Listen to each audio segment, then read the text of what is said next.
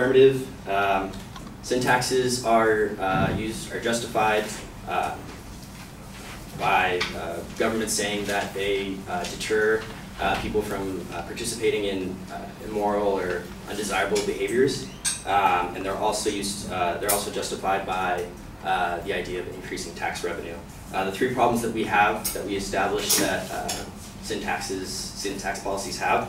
The first one being the present system is inherently burdening the taxpayer. The fact that sin taxes are flat taxes, which means they do not account for the consumer's income, meaning that people on the lower economic scale are going to be affected more greatly, and the tax is unfair to them. So, for example, the federal tax on cigarettes is $1.01 a box, and that's regardless of size or strength of the cigarettes. So, also, in many cases, the revenues collected from the sin taxes are not used to address the consequences of unhealthy behaviors, so the sin taxes can't be said to sort of be trying to fix the issues of what are called immoral behaviors. Going on to the second stock issue, the burden felt by the taxpayer causes significant harm to the taxpayer and the economy. Sin taxes create black markets. An example of this is there's a direct correlation between, it's a study,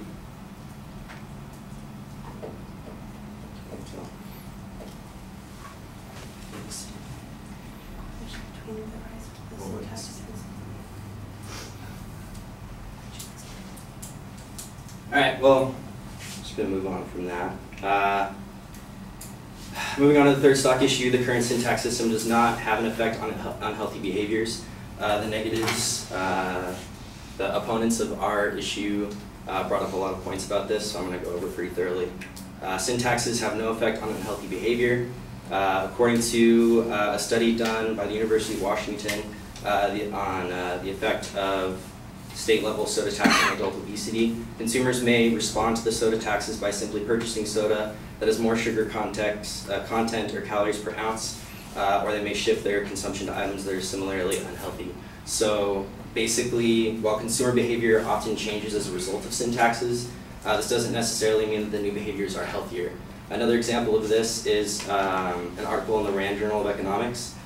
We demonstrate that it has to do with cigarettes. We demonstrate that the tax-induced shift to higher yield cigarettes mitigates many of the health benefits of tax-induced smoking cessation. And then going on to, so basically to summarize, that third stock issue, sin taxes do not deter unhealthy behaviors. They just sort of alter them, but they still remain just as unhealthy. The fact that, moving on to the fourth stock issue, the fact that sin taxes do not have an effect on unhealthy behaviors means that they are not serving one of their main purposes, one of those main purposes being to sort of deter people from consuming these products that are considered immoral. So it can't be called a sin tax, it has to just be called a regular tax. The fifth stock issue, sin tax policies allow governments to pass moral judgments on vices.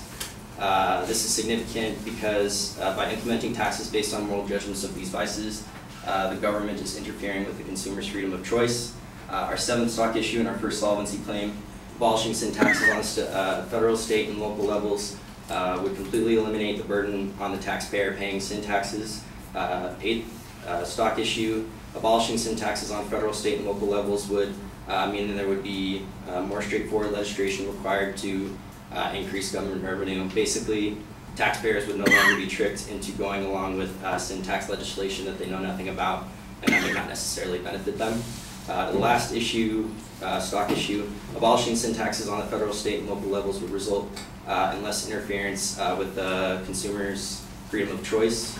So basically the value hierarchy would change from valuing safety to valuing freedom over safety. So yeah, that's it.